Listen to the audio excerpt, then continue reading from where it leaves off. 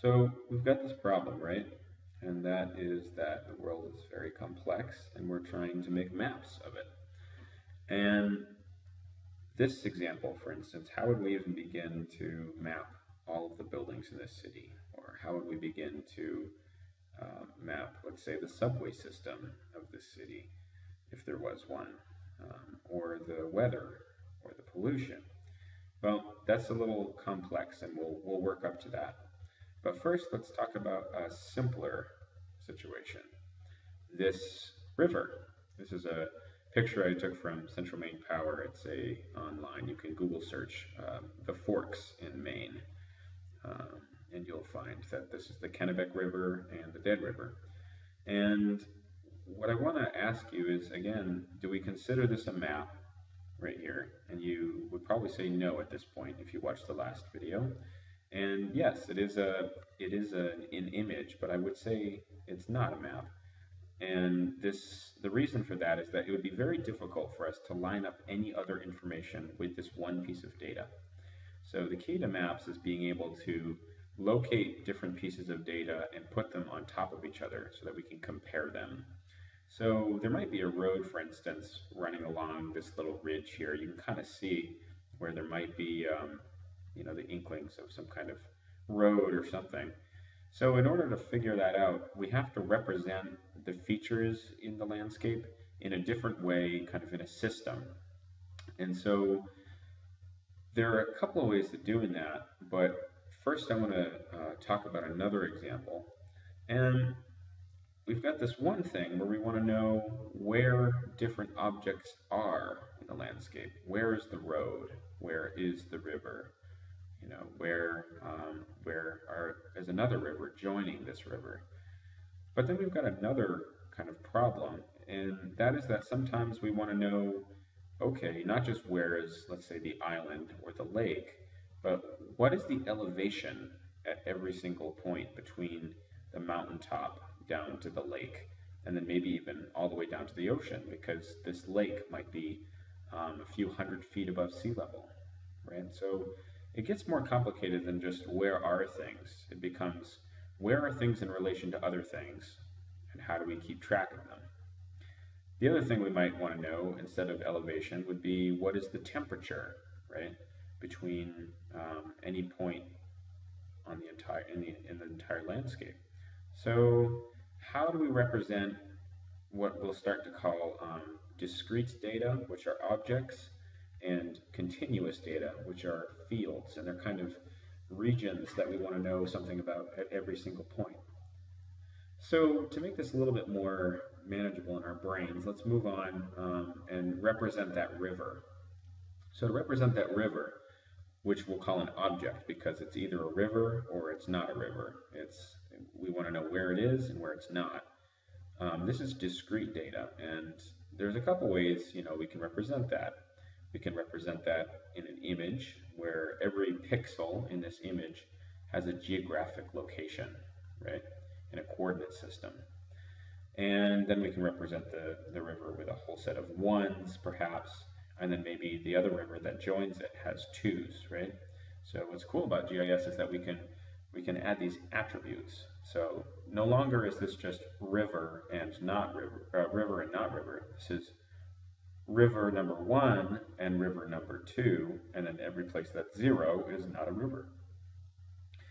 There's another way we can represent this, and would be drawing lines. We can, instead of trying to represent every single location with a value, we could just say, okay, here is a point and a line, line, line, line, and we can use points and lines and polygons to just draw kind of on the landscape and say this is where things are, and give geographic coordinates for every single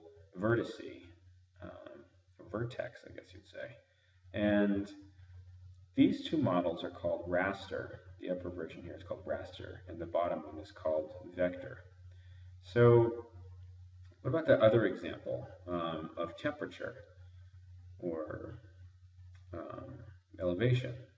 And that's what we call field, or kind of continuous data. So this is the idea that maybe there is something that we can measure at any location on the entire landscape everywhere has a temperature.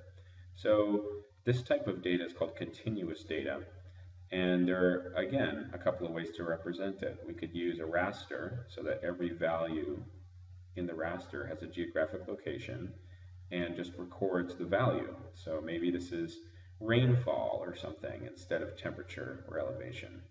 But start to get in your mind that there are these two different types, right? There are kind of objects that we're mapping, river, building, you know, town boundary, things like that.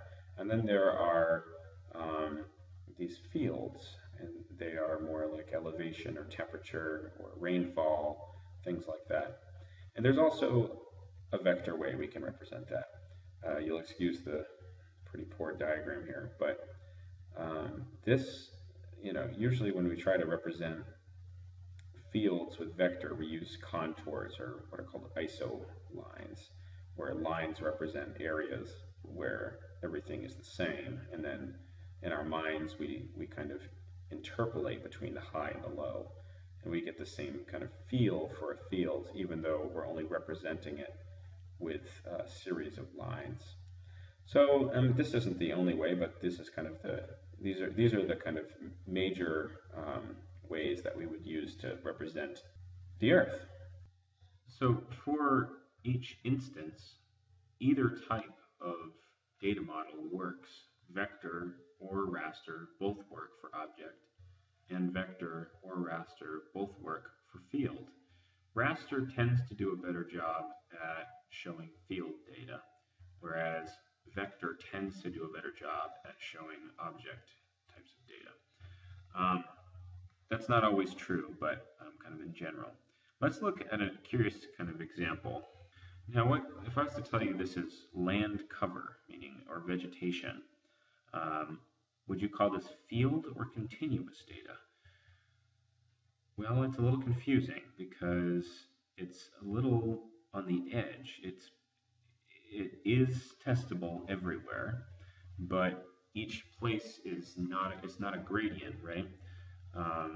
There are places that are categorized as desert, and there are places that are categorized as forest, and they're either that or they're not. So even though you can test it everywhere, it's not a gradient from, let's say 6 inches of rainfall to 5.7 to 5.3 to 5.2. So it's a little, the walls kind of disintegrate a little bit here. But let's zoom in and see how this is being represented. So if we zoom in again, we'll see, aha, this is a raster data set.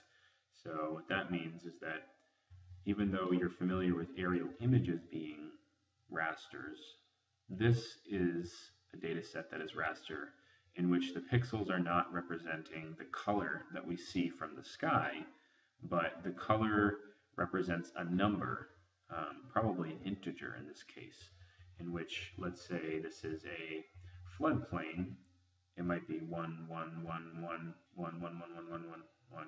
And then if this is, steppe or a field, then this might be 2, 2, 2, 2, 2, 2. The colors are arbitrary, right?